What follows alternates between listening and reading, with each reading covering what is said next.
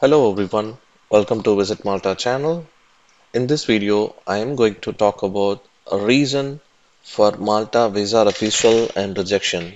Okay, because nowadays many of the application got rejected by the Malta Embassy when you applied for the single working permit. Okay, so in this video, I am going to talk about the reasons for the Malta Visa rejections by showing the sample visa rejection form that is being provided by the Malta Embassy, and I'm also going to explain how to avoid Malta visa refusal before you submit your application. Okay, so there are more than 15 points in the application form that they have provided when they reject your visa. Okay, so I'm going to explain each and every point in very detail. So watch till end of the video to come to know each and every point how you can avoid a visa refusal. Because once your visa is rejected, it is very hard to reapply and through the appeal system, which will take a lot of time.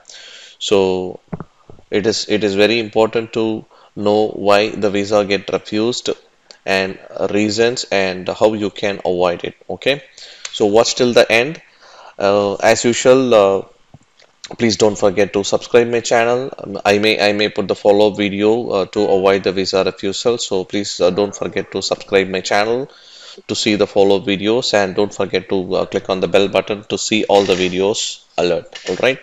Let me show you the reasons for the rejections and explain. This is the sample applications. I mean the rejected letter that is being provided by the Malta Embassy. Okay.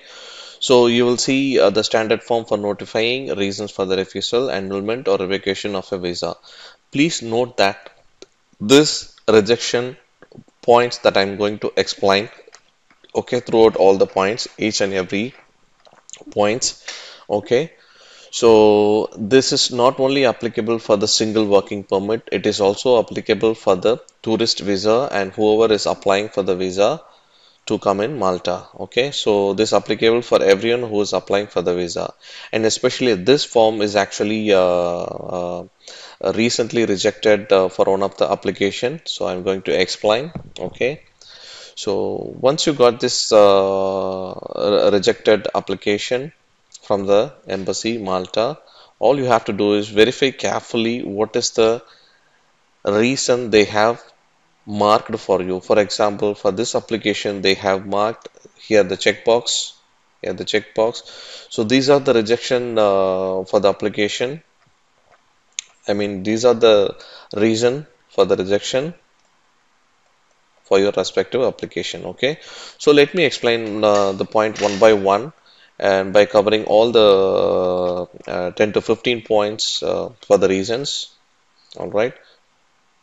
Okay. The first one, it says false counterfeit forged travel document was presented, which means most of the time the travel document represent the passport. If your passport is invalid or any mismatching information, so they might rejected your visa. So that is the reason for the first point. Okay, and I'm going to little faster since there is many reasons which I have to explain. Okay, so watch till end of the video, or I'll be placing the another follow-up video. So please don't forget to subscribe my channel to follow up the video. All right. The next one is justification for the purpose and condition of the intended stay was not provided, which means you may given an invitation letter and cover letter which not described enough. Your employer provided the job description very poorly, then you may get the rejection. Okay, of your visa. The next one is an alert has been issued in the Schengen information system for the purpose of refusing entry by indication of member state, which means if there is any complaint or against you for any of the Schengen area, they will update your information using your travel document, especially the passport, and in the EU system. So which will trigger when you apply for a visa for any Schengen country, and that will give you a problem, and based on that complaint, they will reject your visa. Even for the second point, also it's a similar. One or more member state consider you to be threat to a public policy, internal security, public health as defined in Article 2. Okay, so if you're in any Schengen area in the past or even in your country, if you have any legal complaint against you, so it will trigger in the central EU system, which will make your visa rejections. Okay, and the next one is you have not provided proof of sufficient means of subsistence for the duration of the intent stay or for the return to the country of origin or residence. So, which means proof of expenses. If you're not providing a proof of expenses, especially for the declaration of proof, okay, if you're going to handle your expenses or someone is going to sponsor you, if the information like the bank statement is not sufficient enough, then your visa will get rejected. So, we have to be clearly mention who is going to sponsor and the value that you're having in your bank statement, okay. So in the follow-up video, I might explain in very detail what all the document that is very important and how you have to keep your document uh, for not getting rejected. Okay. So let me explain. The reasonable doubt as to your intention to leave the territory of member state before the expiry of the visa. If there is no proper job information, job position is strong, not strong enough, or your job position is temporary, and it is created not created purposely for you to come into Malta, travel to Malta. So if they have any doubt, like your job is not a reasonable job and it is fakely created, and if they have any kind of doubt, they will reject your visa. So that is the reason in many of the other video I used to explain your invitation letter and job description provided by your employer has to be very professional, neat and clean, and the responsibility also for your job, it has to be mentioned very clearly. So which makes the embassy, Malta embassy visa reviewer to give a confidence that you're going for this job, and this is your roles and responsibility, and the reputation of the company is good. So that kind of confidence that you have to provide in your document by with your employer also. Okay. I'll also cover this topic in my future video. Okay. The next one is you have already stayed for 90 days during the current 180 days period on the territory of the member state on the basis of uniform, which means this will be applicable for the tourist visa. Okay, so every tourist visa is allowed to stay only 90 days. For example, 90 days in a maximum of 180 days in a year, which means in a year you're allowed to stay only 180 days in all the Schengen area, not only here in Malta. Okay, so if your stay is in 90 days in any of the Schengen area, you have to go back to your original country and come back again for another 90 days. So you're not allowed to stay continuously more than 90 days. Okay. Also, a maximum of 180 days only you're allowed to stay in a year. So if you're applied for more than 90 days, and I mean if you're traveling planning to travel back to any of the Schengen area more than 180 days, then your visa might be get rejected, right? Next one is you have not provided a proof of possession of adequate and valid travel medical insurance. So I have covered this point in other video how the travel insurance has to be, okay, and why the travel insurance is the date, starting date and ending date is very important, and why the travel insurance date compared with your the travel itinerary ticket and your visa date. Okay, if you didn't watch that video, please watch that video in my channel. Also, I'm going to cover more detail about the travel insurance in the follow video. So please subscribe my channel to watch that video. Don't miss out. Okay. Also, your travel insurance has to be approved internationally. So if your travel insurance is local insurance, then your visa get reject. All right. Next one is information submitted regarding the justification for the purpose and conditions of intended stay was not reliable. For example, mismatching with your job and other documents you have provided is not matched. For example, your job description provided by your employer and your cover letter is mismatching with the roles and responsibility, and your intended stay is not very clear why you are coming to Malta and how long you are going to stay. This kind of mismatch will get your visa rejected. All right. Next one is sufficient proof that you have not been in a position to apply for a visa in advance. Justifying application for a visa, border was not provided.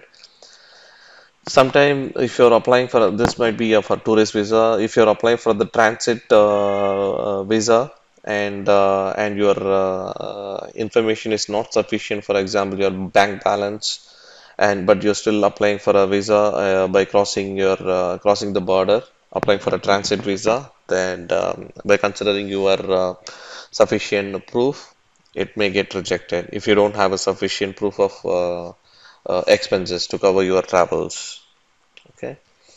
Next one is you have not provided proof that you are in a position to lawfully acquire sufficient means of substances for the duration of the intended stay for the return of the country in origin residence for the transfer to a third country into which you are certain to be admitted. Which means for tourists, again, the both some of the point is similar. If your financial strength is not good enough to travel and transfer to the different Schengen region, your application might get rejected. And even for the single working permit, if your proof of accommodation was supported by any third party, if the third party doesn't have any proper background, like they don't have any reputation in their financial, your visa will get rejected because the person who supporting your sponsorship has to be in a good stand of financial status. Then only they will consider that the person can accommodate you financially and support you. Otherwise, they'll reject your visa. Okay. And justification for the purpose and condition of the indented airport transit was not provided. Missing transit information if you're traveling through non-Schengen area or the Schengen area, you're trying to transit to other Schengen area, but your request information is not enough, sufficient to grant the visa, they will reject it. Okay. And one or more member state consider you to be a threat to your public policy. This is also similar to the other point that I have discussed above. If any of the Schengen area or even in your country, if you have any criminal offense or any other complaint or any other malpractice you have in the EU records, you may get rejected. Okay. There are reasonable doubt as to the reliability of the statement made as regards please specify, which means based on your information like the bank statement, if bank statement or other cover letters or all other information, it is not again it's mismatching, you will get rejected.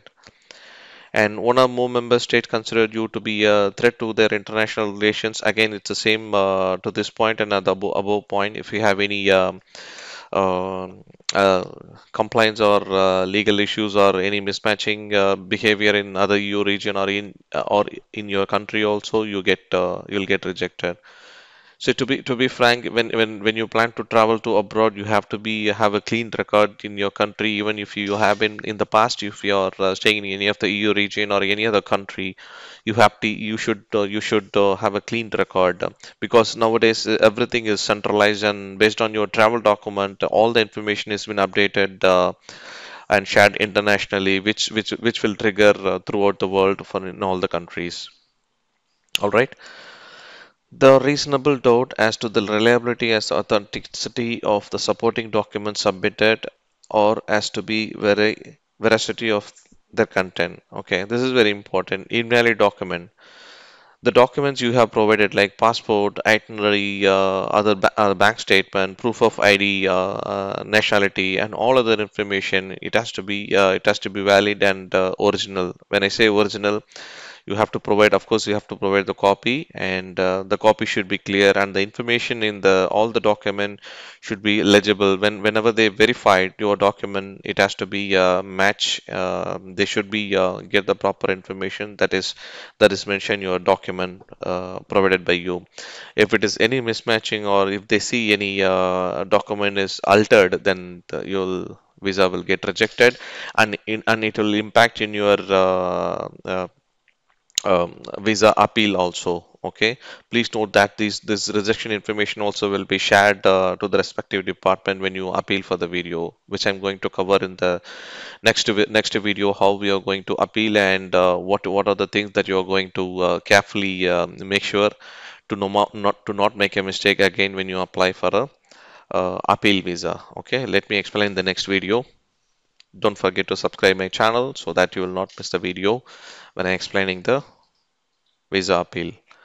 And again, it's a similar point. One or more member state consider you to be a threat to public as a defined in point 21 and article regulation. So again, in any of the member state, if you have been in the past and had some complaint or any forgery document or any offense that has been recorded in the government portal, your visa will get rejected.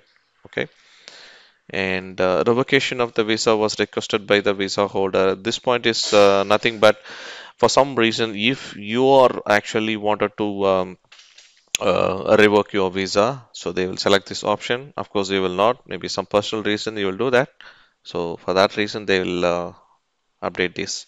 Okay, and next one is how you can appeal and the procedure you can appeal and how long it will take. They will explain it, which I'm going to explain in my next video. Hope this video is very useful. If you want to follow up for the upcoming video to come to know how you can avoid, because I'm going to explain very detail each and every document, why you are getting rejected and how to avoid the rejection, and what are all the common frequent mistake that the applicant is doing frequently in the by providing the document. In my next video, I'm going to cover that.